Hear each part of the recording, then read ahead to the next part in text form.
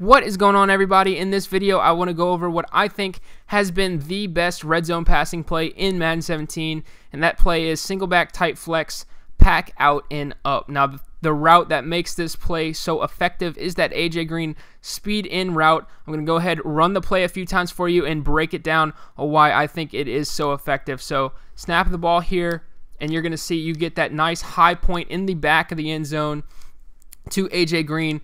And guys, pretty much unless it's being usered, you're going to see that almost every single time. And even as a user defender, it's very tough to keep up with because of just how quick that route is. It's very difficult to kind of time those speed in and speed out routes as a user defender. But what you're going to see, the beauty of this play, you can run it stock. As you see right there, Jeremy Hill picks up a clutch block, a cut block on the edge there.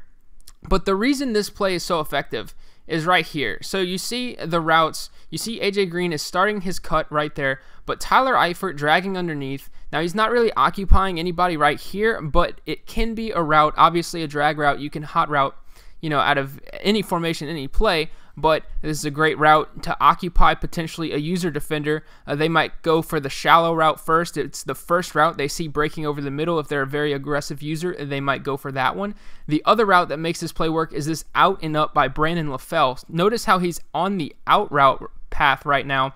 Now he's going to cut up a little later in his route and turn into an out and up, but you can see he's occupying the defenders right here. So he's pulling this linebacker to the outside, and he's occupying this safety. So this is allowing this huge open area right here to become available. AJ Green, past his cut, is going to cut right past this defender, and these two guys have already been dragged out by Brandon LaFell, leaving this wide open area in the back of the end zone for AJ Green here. Easy high point, especially when you have a receiver like AJ Green's going to go up and make those spec catches in the back of the end zone for you, untouched for an easy touchdown. So the reason this play is also so good, not only because of the routes, but because of the fact that it's a compressed formation and basically the wide receiver split. So AJ Green starting out in a compressed split really helps him across the field much quicker than he would if he were out wide. That's pretty key to this concept. You want to get him, across the field in the back of the end zone basically as quickly as possible. Right there, you see it again.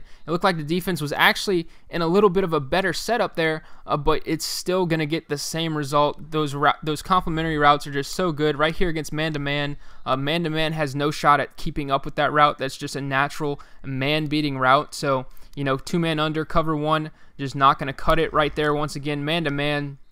And you just have to be patient, wait for the cut. If he gets pressed like he did right there, just be patient and wait it out. Don't rush the throw. It'll happen. Don't rush it. And right there, once again, so 5 for 5 right there against random defenses with high points in the back of the end zone. Now, this concept, obviously this play, Singleback Tight Flex, as a formation only in the Green Bay Packers playbook, but even if you don't run the Green Bay playbook, this concept can still be found in other playbooks and formations. Off the top of my head, I used to run the Kansas City Chiefs playbook. They have that shotgun gun trio chief, and they have a nice route just like this AJ Green one to the tight end. And so you can obviously create your own type of mesh concepts, clear out routes, stuff like that, to kind of get the same effect, as AJ Green getting wide open in the back of the end zone, as you see right there once again.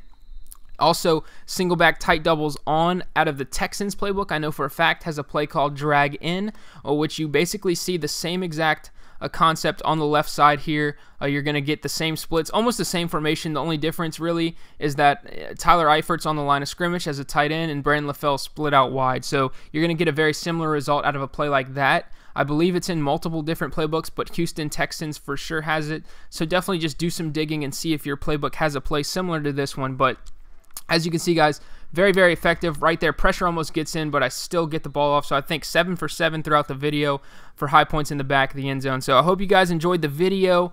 Definitely comment. Let me know what you guys thought. Let me know what I can do better for future videos. And until next time, guys, take it easy.